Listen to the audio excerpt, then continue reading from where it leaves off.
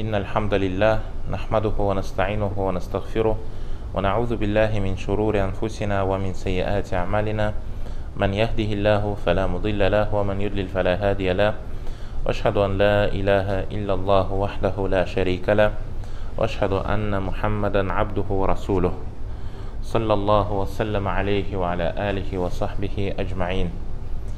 اللهم لا علم لنا إلا ما علمتنا اللهم علمنا ما ينفعنا وزدنا علما واجعل ما نتعلمه حجة لنا لا علينا يا ذا الجلال والإكرام. Ассаламу алейкум ва рахматуллахи ва баракату. Продолжаем с вами изучение хадисов. Так ведь? Перед тем, как начать разбирать новый хадис, мы обычно что делали? Повторяли. Бисмилля. Аль-Айману фаль-Айман, правильно? С какой стороны начинаем? С правой стороны. С правой стороны. Тем более ар-риджалю каввамуна аля ниса. Что это значит? Мужчинам отдано предпочтение. Так ведь? Бисмилля. Я муслим. Кум фаанзир. Аль-хадис аль-ауваль. Кум фаанзир. الحديث الأول عن يرفع صوتك. عن أبي هريرة رضي الله عنه قال قال رسول الله صلى الله عليه وسلم العين حق. العين حق. نعم. الحديث الثاني عن أنس بن مالك رضي الله عنه قال قال رسول الله صلى الله عليه وسلم الأيمن فالأيمن. نعم. الحديث الثالث عن أبي هريرة رضي الله عنه قال قال رسول الله صلى الله عليه وسلم لا تغضب. الرابع عن عبد الله بن مسعود رضي الله عنه قال قال رسول الله صلى الله عليه وسلم не слышал. هلك هلك المتنطعون. نعم.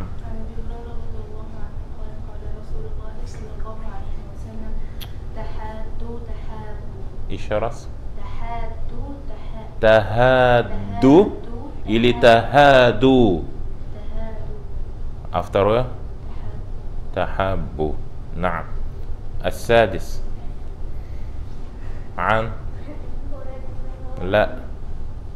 Разве это Абу Хурайра шестой хадис? Ас-садис. Ан. عندك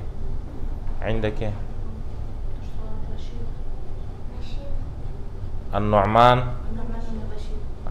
بن بشير عن النعمان بن بشير عن النبي صلى الله عليه وسلم أنذر. نعم. повтори этот хадис. نعم. Еще хадис знаешь, который приводит ан-Ну'ман ибн Башир? Какой?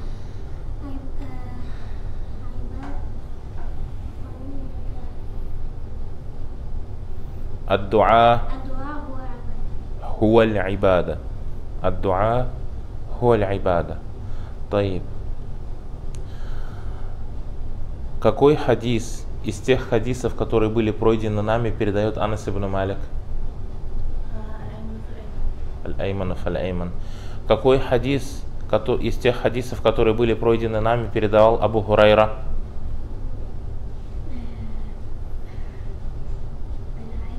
Аль-Айну хак. Еще Абу Хурайра.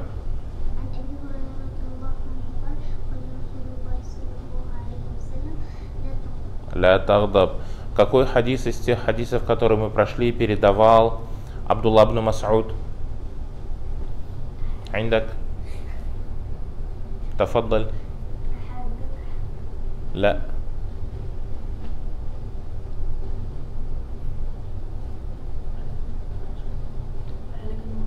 هلك المتنطعون.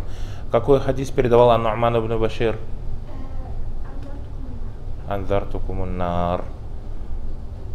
Кто передал хадис Аль-Айману фаль-Айман? Нет. Кто передал хадис Аль-Айману фаль-Айман? Кто тот сподвижник, который от пророка, саллаллаху алейхи вассалям, передал хадис аль-айману фаль-айман? Или аль-аймана фаль-айман? Ман? Анас ибн Малик. Анас ибн Малик. Ради Аллаху анху. Так. Таиб. Переходим на следующий хадис.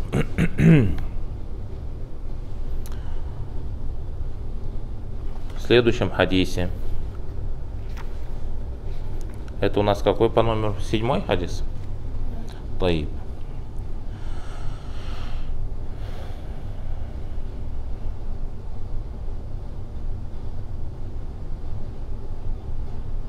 Седьмой хадис передает Абдулла ибн Амр. Абдулла ибн Амр ибн Ас. Абдулла ибн Амр. Не нужно путать с другим сподвижником, которого звали Абдулла ибн Умар. Абдулла ибн Умар. Есть сподвижник Абдулла ибн Умар. Также очень много хадисов он передал. Миналь Муксирин.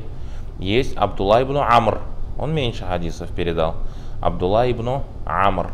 Абдулла ибн Амр ибн Ас.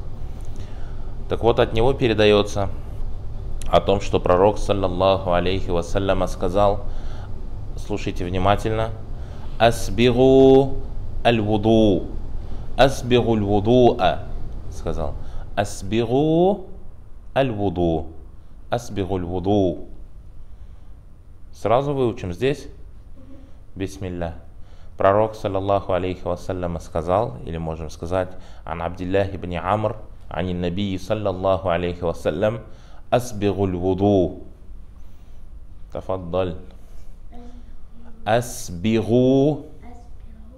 الوضوء. نعم.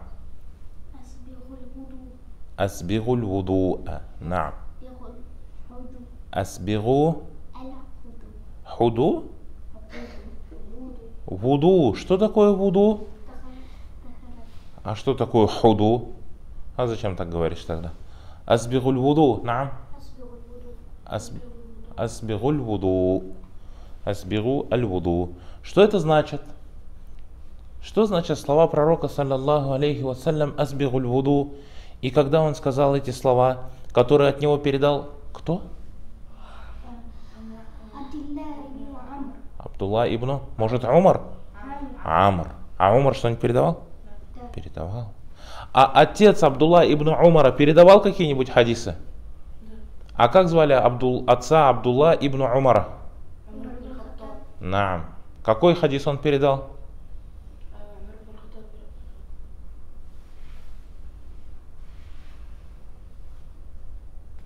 Хотя бы один хадис, который передал Умар ибн аль-Хаттаб, второй праведный халиф.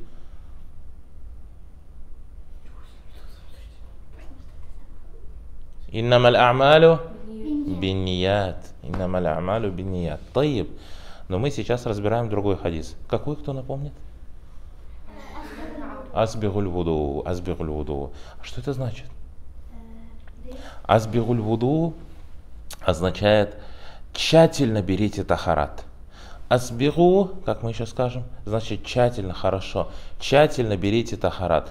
Полноценно берите тахарат. Наилучшим образом совершайте вуду. Хорошо берите тахарат, если хотите. Вот это означает асбигуль вуду. Когда пророк, саллаллаху алейхи вассалям, это сказал, кто знает?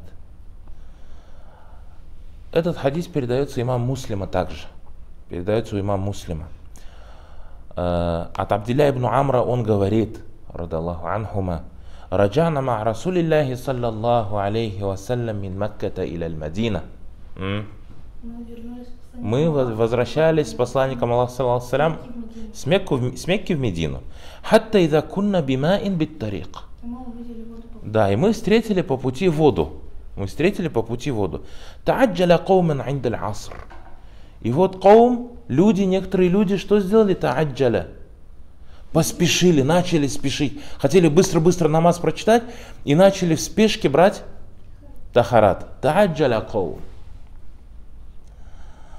Фатаваддау вахум иджаль. Начали брать тахарат и очень быстро это делать. Быстро спешили с тахаратом. фантахайна илейхим ва акабухум талуху лям ямассаха аль-ма. И мы заметили, что их пятки, где пятки? Наам. Что их пятки не задела вода. Их пятки остались сухими. Вода не задела их пятки. Факаля Расулуллахи саллаллаху алейхи вассалям. И когда пророк саллаллаху алейхи вассалям это увидел, сказал: «Вайлюн лиль а'каби минан нар, азбигуль вуду». Сказал: горе пяткам от огня. От какого огня? Горе пяткам от адского огня, горе пяткам от джаханнама. Сказал: тщательно берите вуду. На что это указывает? На то, что халатно относиться к тахарату. Пророк саллаллаху алейхи вассалям сказал: тщательно берите вуду, полноценно берите тахарат, хорошо совершайте омовение. Так ведь? Если человек этого не делает, опасно. Почему? Это может привести к чему? К огню. Сам пророк, саллаллаху алейхи вассалям, когда увидел таких людей, которые поспешили, и так что сказал? «Вайлюн лиль а'каби минан нар». Кто хочет, может хадис полностью, не только два слова, а полностью заучить. Я не думаю, что это сложно. «Вайлюн лиль а'каби минан нар, азбигуль вуду». Сказал: горе пяткам от огня. Берите хорошо вуду, берите вуду тщательно, сказал. Таиб. Азбигу аль вуду. Что значит азбигу? Это фи'аль амр. В арабском языке это фи'аль амр, повелительное наклонение. Асбигу, делайте тщательно, делайте хорошо. Бимана акмилю, атимму, хорошо делайте, совершенным образом делайте. Что такое аль-вуду? Тахарат. То, что мы берем перед намазом. Вуду — это тахарат. То есть это поклонение Всевышнему Аллаху субханаху ва тааля посредством омовения каких-то конкретных частей тела, так ведь? С намерением приблизиться ко Всевышнему Аллаху субханаху ва тааля или выполнить его приказ. Таиб. Смысл хадиса. Пророк саллаллаху алейхи вассалям сказал: азбигуль вуду. Тщательно берите тахарат. Почему? Потому что тахарат — это ключ к намазу. Тахарат — это ключ к намазу. Как это достоверно передается от пророка, саллаллаху алейхи вассалям, в хадисе Али ибн Аби Талиба, где он сказал: мифтаху салати ат-тухур. Ключом к намазу является тахарат. Точно так же, как ты не сможешь войти в дом без ключа, не сможешь открыть дверь без ключа, точно так же ты не сможешь что? Совершить намаз. Ты сможешь совершить намаз, но он не будет принят, он не будет действителен. Как будто бы ты хочешь войти в двери, в дом намаза, в эту дверь без ключа, без тахарата. Нет, не будет принят. Тахарат обязательно должен быть правильно совершен, тщательно сделан, без халатности. Нельзя беспечно относиться к такому вопросу, к такому поклонению. К такому поклонению, это поклонение, это Аллах любит. Как тахарат. Поэтому недействителен будет намаз, если человек что? Не будет, либо без тахарата, либо тахарат его будет взят неправильно, то его намаз будет недействителен. Также передается у имама Муслима хадис от Ибн Умара, от Абдуллаха ибн Умара, что он сказал: «Ля якбалюллаху салатан бигайри тухур». Аллах не примет намаз. Аллах не примет намаз без тахарата, если его читать. Иногда родители говорят, что иди намаз соверши. Время намаза зашло. Не хочется тахарат брать. Вообще не хочется. Ладно, так только совершу. Можно так? Можно. Но будет принят намаз у Аллаха? Нет. Будет награда? Нет. А что будет? Грех. Вайлюн лиль а'каби минан нар. Если пророк саллаллаху алейхи вассалям сказал: горе пяткам от адского огня по причине того, что они только пятки свои не помыли. Поторопились и пятки. А что же сказать, если человек вообще ничего не помыл, вообще тахарат не взял и стал совершать намаз? А'узу билля мин залик. Молитва такого человека не будет правильным без вуду, без тахарата. Более того, а вуду не будет правильным без чего? Без избаг. Что такое избаг? Без того, чтобы сделать его правильно, совершенным образом, тщательно. Смотрите, без тахарата нет намаза. Без того, чтобы внимательно, хорошо, тщательно, полноценно взять тахарат, нету тахарата. Понимаете связь? Потому что пророк, саллаллаху алейхи вассалям, также в одном из хадисов сказал: «Инна ла татимму салатун ли ахадин хатта юзбигаль вуду». Не будет намаз полноценным или не будет намаз принят до тех пор, пока человек тщательно не возьмет вуду, хорошо не возьмет вуду. То есть пророк, саллаллаху алейхи вассалям, повелел это своей общине. Также, когда однажды один человек, этот хадис называют мусиун фи салятихи, или мусиус саля, когда один человек зашел в мечеть, знаете эту историю? Зашел в мечеть и пошел совершить намаз сразу. Затем пришел к пророку, саллаллаху алейхи вассалям, и дал ему салям. На что пророк, саллаллаху алейхи вассалям, ему сказал: «Ирджи фасалли фа иннака лям тусалли». Сказал: вернись и еще раз соверши намаз, потому что ты не совершил намаз. Тогда этот человек возвращается, еще раз совершает намаз, опять приходит к пророку, саллаллаху алейхи вассалям, на что пророк, саллаллаху алейхи вассалям, ему что говорит? «Ирджи фасалли фа иннака лям тусалли». Вернись и еще раз соверши намаз. Ты не совершил намаз. Смотрите, что он делал, этот человек? Разве он встал, делал какие-то движения и так далее?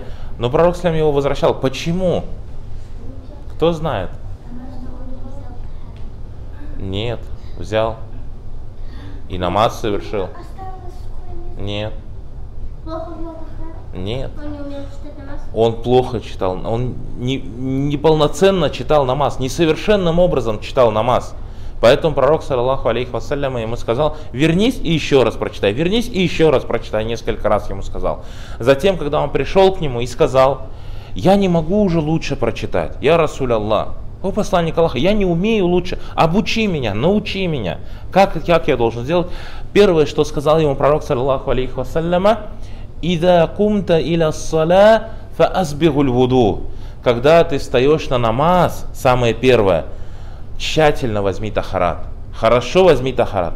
Затем сказал и начал ему перечислять. Затем, когда делаешь поясной поклон, пусть все твои кости вернутся на твои, не спеши. Пусть все вернется на свои места. Затем встань так, что все твои кости вернулись на свои места. Затем сделай земной поклон. И обучил его так, как правильно совершать намаз спокойно, не спеша, должным образом. Так, как повелел Всевышний Аллах Субханаху ва Та'аля. Поэтому совершение вуду, тахарата в том числе тщательным образом, прямо сядьте все. Прямо сядьте на уроки. Это что? Из совершенства намаза, из полноценности намаза.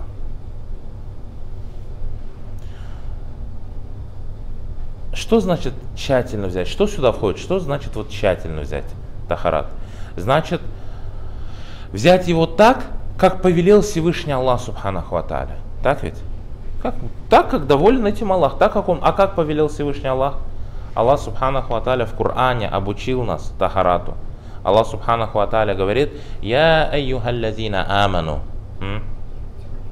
О те, которые уверовали. «Ида кумтум иля салати». Когда вы встаете на намаз, «фахсилю вуджухакум». Помойте свои лица сначала.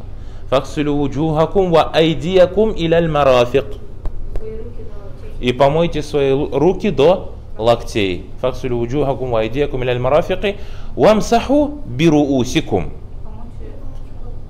Масх. Разве это помыть? Протрите. И протрите свои головы. «Ва арджулякум». И ваши ноги помойте. «Иляль ка'байн». До щиколоток. Вот такое вуду. Смотрите, Аллах сказал, какие части тела мы должны в тахарате помыть.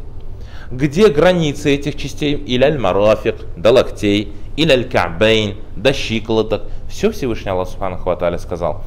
Также что? И сказал порядок, с которым мы должны это все совершать. Не сказал сначала голову, потом что хотите, затем ноги. Нет. «Ида кумтум иля саля», когда вы собираетесь совершить намаз, «фахсилю вуджухакум», помойте ваши лица, «ва айдиякум иляль марафик, вамсаху бируусикум, ва арджулякум иляль ка'байн». На. Потому что об этом нам сказал кто? Пророк, саллаллаху алейхи вассалям, где? В своих хадисах. В своих хадисах. Коран, мы говорили, что? Как это сказал? Макхуль. Таби'ин. Кто такие таби'ины? Кто такие таби'ины? Кто такие сподвижники? Сподвижники это те, которые ученики Мухаммада. Ученики пророка, саллаллаху алейхи вассалям. Если быть более точным, те, кто встретил пророка, саллаллаху алейхи вассалям, уверовал в него и скончался на этой вере, скончался на исламе. Такой человек сподвижник. А кто такие табиины? Те, кто встретил сподвижников пророка, саллаллаху алейхи. Следующее поколение, те, кто встретил. И из табиинов был Макхуль. И он говорил такие слова, что Коран больше нуждается в сунне, чем сунна в Коране или в хадисах. Коран больше нуждается в хадисах, чем хадисы в Коране. Почему? Лимада. Потому что в Коране какие-то вопросы в общем разобраны, а сунна уточняет. Сунна уточняет. Может ли человек быть верующим, веря только в Коран и не веря в сунну пророка, саллаллаху алейхи вассалям? Нет. Коран повелевает и побуждает нас к вере в хадисы, в сунну. Аллах субханаху ва тааля в Коране говорит: «Вама атакумур расулю фахузуху». То, с чем вам пришел пророк, примите, возьмите. «Вама нахакум анху фантаху». А то, что он вам запретил, отстраняйтесь. То есть делайте, выполняйте веление пророка, саллаллаху алейхи вассалям. Также в одном из хадисов пророк, саллаллаху алейхи вассалям, сказал: «Куллю уммати адхулюна аль-джанна». Сказал: вся моя община зайдет в рай, илля ман аба, кроме того, кто отвернется от рая. Смотрите, вся моя община зайдет в рай, кроме тех, кто отвернется от рая. И сподвижники удивились: будут те, кто отвернется от рая? Перед тобой рай, ты отворачиваешься и уходишь? На что пророк, саллаллаху алейхи вассалям, сказал: тот, кто подчиняется мне, моим хадисам, моей сунны, сказал, тот зайдет в рай. А тот, кто отвернулся от подчинения мне и не подчиняется мне, не следует моей сунне, факат аба. Вот такой отвернулся от рая. То есть человек, который отвернулся от сунны, от хадисов, он отвернулся от рая. Понимаете? Поэтому это важно. А все остальные детали, про нос, про рот, про уши, все это в сунне есть. Все это как протирать, сколько видов как протирания головы. Об этом мы, иншаллах, хорошо скажем. Би'изниллахи та'аля. Таиб. Мы сказали, что мы должны брать тахарат так, как велел Всевышний Аллах. То, что Аллах субханаху ва тааля повелел нам в Коране, мы сейчас упомянули. Так ведь? Сунна, мы сказали. Хорошо. Каковы границы тахарата в сунне? Аллах субханаху ва тааля говорит: «Фахсилю вуджухакум», помойте ваши лица. Где границы лица? Ученые говорят, границы лица по вертикали, то есть если вот так смотреть, начинаются с того места, где обычно растут волосы. Если мы скажем, где растут волосы, у некоторых людей, вот здесь, допустим, залысина, вот отсюда начинают волосы расти. Это уже не значит, что у него здесь лицо, так ведь лицо вот такое, да? Нет. Где обычно у людей начинают расти волосы? Вот здесь. Значит, вот отсюда, с верхней части лба, скажем, да, до подбородка. Если у человека есть борода, то он также может что? До конца бороды своей помыть. Это сверху вниз. А по горизонтали, с ушей, от вот отсюда, вот до сюда. От одного уха до другого. Поэтому если человек вот так помоет свое лицо, вот так. Смотрите, вот он возьмет, руку намочит и вот так вот делает. Помыл лицо, считается, что помыл? Нет, почему? Границы не соблюдены. От уха до уха. От уха до уха. Если вот так сделает. Нет, до подбородка. От лба, верхней части лба до подбородка, мы сказали, так ведь? Тоже не будет правильным. Это подобно... Да, у меня борода, поэтому смотрите, допустим, если у человека есть борода, да? Где он моет? До бороды моет? Смотрите, между бородой и ухом есть вот это промежуток. Есть или нет? Или у меня пропал он куда-то? Вот между бородой и ухом есть же место? Его надо мыть или нет? Да. Почему? Поэтому не до бороды, до ушей. Понимаете? Вот это тоже место надо помыть. И это будет что? Из выполнения веления пророка, саллаллаху алейхи вассалям, азбигу аль-вуду. Тщательно бить. Человек, который здесь моет, он тщательно берет тахарат. А который оставляет вот так, помыл бороду и все, он не выполняет это веление пророка, саллаллаху алейхи вассалям, азбигу аль-вуду. Что касается рук, докуда моем? До локтей. Локти тоже моем или локти оставляем? Вот до локтей, вот до сюда доходим и все. моем. Или аль-марафик, то есть ма'аль-марафик, имеется в виду, вместе с локтями. Локти тоже моем. Хорошо. Ноги до щиколоток. Щиколотка. Что такое щиколотка? Вот эта кость, которая у нас есть над ступней, называется щиколотка. Ее тоже моем. Ее тоже моем. Таиб. Такой вопрос у меня к вам. Посмотрите. Мы когда берем тахарат, как мы берем тахарат? Напомните мне. В первую очередь говорим бисмилля. Затем начинаем что моем? Трижды или дважды или единожды. Можно 3, можно 2, можно 1. От пророка, саллаллаху алейхи вассалям, передается, что он иногда 1 раз помыл руки, 1 раз полоснул рот и нос. 1 раз помыл, передается это.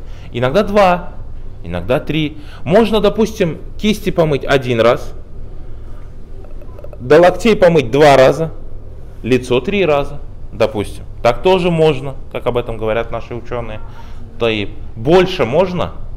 Больше нельзя. Больше 3 нельзя. Этого достаточно. Этого было достаточно тому, кто лучше нас. Это кто?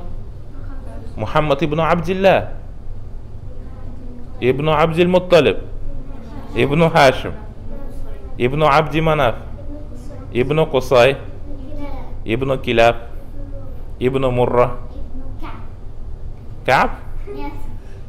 Почему нет? Ибн Кааб. Дальше. Ибн Люай, Ибн Галиб, Ибн Фихр. Фихр кем был? С какого племени был пророк ислам? Курайш. Фихр это и есть Курайш. Фихр это и есть Курайш. Дальше скажем. Ибн Малик. Сразу. Ибн Мудар. Дальше.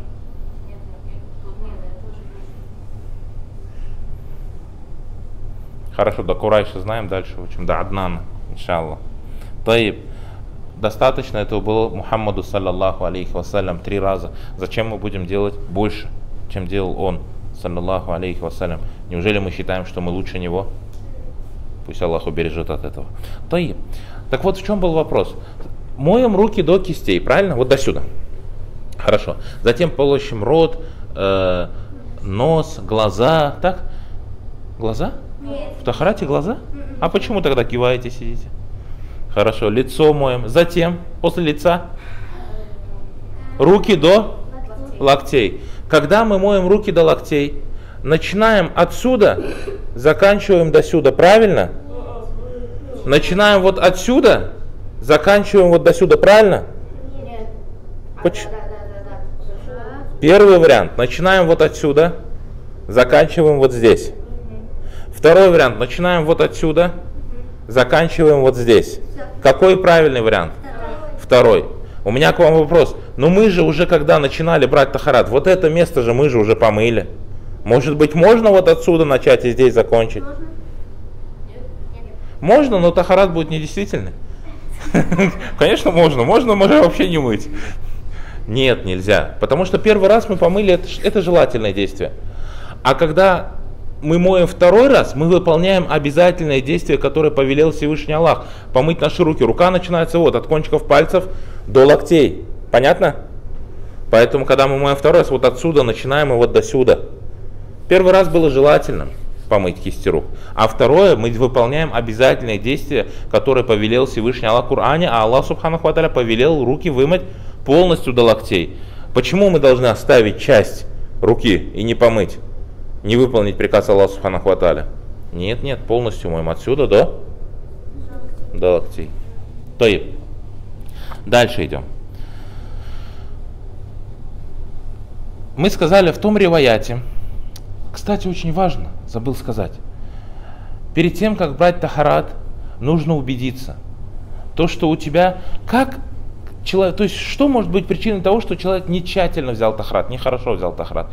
У нас в риваяте хадиса сказано, что может быть, что спешка, так ведь?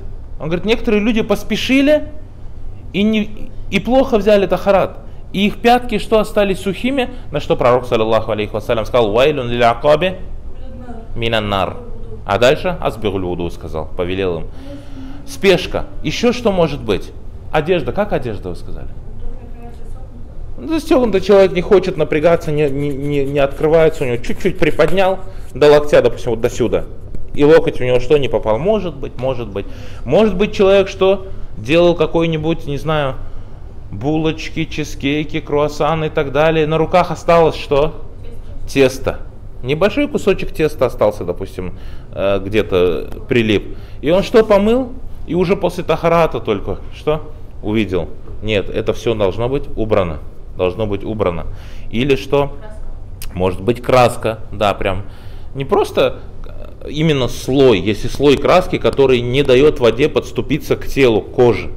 И тоже нужно его убрать. Перед тахаратом сначала почистить это все, затем только начинать брать тахарат.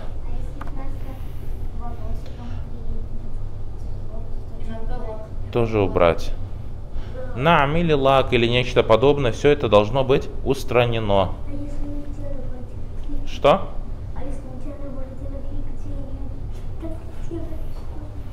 А зачем мужчине клеить бороду, на бороду наклейку? А где у тебя борода? Субхан, зачем ты задаешь вопросы, которые не актуальны для тебя пока? Бисмилля, борода вырастет, придешь, иншаллах. То и мы сказали, в чем может быть причина того, что человек не выполняет или беспечно относится к этому велению пророка, саллаллаху алейхи вассалям, асбигуль вуду. Во-первых, спешка, так? Так. Во-вторых, он, может быть, не знает то, что тщательно брать тахарат является обязательным. А это обязательно, это нежелательное действие какое-то. Нет, пророк, саллаллаху алейхи вассалям, повелел и сказал, что горе пяткам от огня. Сказал, что за этим может последовать наказание, грех, если человек так беспечно и халатно относится к тахарату. А человек, может быть, этого не знает. Джахаль, опять же, джахаль, невежество. Не изучает религию, поэтому и не знает. И поэтому и тахарат берет неправильно. Поэтому подвергает свой намаз опасности тому, что он не будет принят. Третья причина, возможно, он не знает тех границ, которые мы упомянули. Даже, смотрите, некоторые из нас, когда мы спросили, достаточно отсюда до сюда помыть? Сказали, да, достаточно. Почему? Не знает. Но не страшно не знать, страшно не изучать. Если человек не знает, это полбеды. Если он считает, что он знает и не изучает, будучи невеждой, вот это беда, вот это мусыба, вот это кариса. Несчастье просто какое-то, когда человек невежественный, а думает, что он знает. Это называется джахль мураккаб. Он джахль, невежда, но он думает, что он знающий, грамотный, обладатель знания. Аузу билля. Это те причины, которые могут привести к тому, что тахарат будет неполноценным у человека, следовательно, и намаз его точно так же. Именно поэтому пророк, саллаллаху, то есть от тахарата зависит намаз. Именно поэтому пророк, саллаллаху алейхи вассалям, этому человеку, который плохо помолился, он же неплохо тахарат сделал, он плохо помолился. Но тем не менее, пророк, саллаллаху алейхи вассалям, когда начал его обучение, сказал, когда ты ставишь намаз, сначала тщательно возьми тахарат. Сначала хорошо возьми тахарат, сказал он ему. В чем опасность того, что человек халатно относится к тахарату? Во-первых, грех. Во-первых, он берет грех, ему записывается грех. Так ведь? Ослушание Аллаха субханаху ва тааля. Иначе бы пророк, саллаллаху алейхи вассалям, не сказал бы анзартукумун нар, не сказал бы вайлун ля акаби минан нар, не предостерег бы его от огня, не сказал бы горе пяткам от огня. Таиб. Во-вторых, за этим может последовать недействительность намаза. Недействительность намаза. Ведь пророк, саллаллаху алейхи вассалям, сказал: «Инна халяда тиму салятун ли ахадин хатта юзбигаль вуду кама амараху Аллах». Сказал, не будет намаз человека принят, не будет намаз человека полноценным, который до тех пор, пока он тщательно не возьмет вуду, а потом объяснил, что значит тщательно взять вуду, так как повелел Аллах. Так как повелел Аллах. И растолковал его посланник, саллаллаху алейхи вассалям. Так ведь? Таиб. Точно так же еще много других хадисов есть, что однажды пророк, саллаллаху алейхи вассалям, увидел человека, который помолился, и на его ногах, на его ступне осталось сухое место с размером с дирхам. То есть кто-то говорит: ну я же помыл большая часть ноги. Скажет: у меня же мокрая была. Скажет: тут все было мокро, вот тут только сухо немножко осталось. Мы скажем, что да, подобное было во время пророка, саллаллаху алейхи вассалям. Один человек точно так же помолился, и у него что? Осталось сухое место, вот, как дирхам. С размером с дирхам. Небольшое совсем, маленькое. И что пророк, саллаллаху алейхи вассалям, велел ему еще раз перечитать намаз. Видите? Также и другие хадисы тоже есть, как однажды Умар, это передается от Умара, то, что пророк, один человек также взял вуду и с размером с ноготь у него осталось не помыто, размером с ноготь. Поэтому вы когда тахарат берете, смотрите, чтобы не было все. Излишествовать тоже не нужно. Халякаль мутанаттиун. Кто-то сейчас целый день будет, вся его одежда мокрая, он стоит, вот, пытается там что-то уже весь. Он уже гусль взял, не то что вуду, он уже полноценное омовение, в душ сходил. Нет, халякаль мутанаттиун, такому человеку мы скажем. Такому человеку мы скажем, да погибнут проявляющие чрезмерность. Не нужно так. Однако что? Человек, который халатно скажет, ну ладно, так, я помыл, все, пошел, побежал. Такому мы скажем, асбигуль вуду. Хорошо возьми асбигуль вуду, хорошо возьми свой тахарат. Так ведь? Без чрезмерности и без упущений. Без излишества и без недостатка и халатности. Так ведь? Ислам, религия середины, серединности. И поэтому даже когда мы внимательно должны быть, когда тахарат берем, чтобы те места, которые велено нам было помыть, ничего не оставалось невымытым.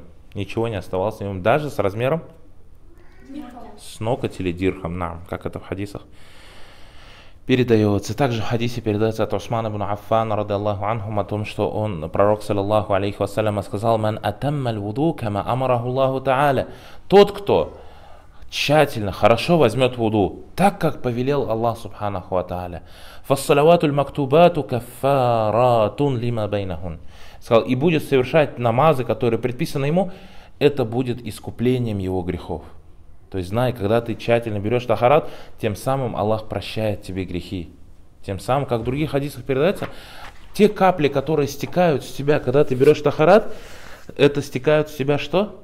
По причине этого Аллах субханаху ва тааля избавляет тебя от грехов. С каждой каплей грехи, которые ослушание Всевышнего Аллаха субханаху ва тааля. То есть, какие полезные выводы можем извлечь из урока? Во-первых, мы видим, как шариат побуждает нас к намазу, уделяет важное внимание к намазу. Как мы это видим из хадиса, что намаз — это такое великое поклонение, что перед ним было велено делать омовение. Что перед ним было велено делать даже омовение. Хорошо. И есть разница между тем, чтобы человек, допустим, скажем, тавадда'a, что значит? Взял вуду. И асбагаль вуду, что это значит? Тщательно взял вуду. Есть разница между взял тахарат и хорошо, тщательно взял тахарат. Так ведь? И вот тщательно брать тахарат ваджиб, обязательно. Обязательно должно быть. Хорошо. Также мы поняли опасность оставления каких-либо мест непомытыми из тех мест, которые было велено нам омыть в тахарате. Даже если это маленькая незначительная частичка тела. Хорошо. Опять же, мы видим то, что спешка, когда человек торопится взять вуду, быстро. Или невежественно, не хочет, ему говорят, пойдем на урок, там будут изучаться тахарат, там будут изучаться хадисы пророка, саллаллаху алейхи вассалям, про вуду. Не хочу, не надо. Брат, знай, ты в очень опасном положении. Я не хочу на урок, я хочу поспать, я хочу поиграть, я не хочу слушать. Ну знай, брат, твои игры доведут тебя до чего? Пусть Аллах убережет, что твой намаз может быть не принят. Тебя звали обучаться, изучать, а ты не пошел. Валлаху аль-мустаан. Поэтому невежество относительно этих законоположений и постановлений может привести к отсутствию намаза. Таиб. Инналь вуду ля ясиху илля мураттабан аля ма закарахуллах. Наам. И то, что тахарат должен браться по порядку. Мы ведь упомянули в аяте, как Аллах субханаху ва тааля сказал, лицо, затем затем руки, затем голову протереть, затем ноги. Все это должно быть по порядку. Так как Аллах упомянул в Коране, точно так же мы должны брать, когда берем омовение. Точно так же, как это было упомянуто в Коране, исходя из слов пророка, саллаллаху алейхи вассалям, кама амарахуллах. Берите тахарат так, как повелел Аллах. А Аллах повелел по порядку. У Аллаха свой порядок в этом. И, конечно, мы видим достоинство таких людей, достоинство таких людей, которые правильно, тщательно берут тахарат и ту награду, которую Аллах Субханаху ва Тааля уготовил им за это. Субханак Аллахумма бихамдик, ашхаду ан ла иляха илля ант, астагфирука ва атубу иляйк. Джазакум Аллах хайр.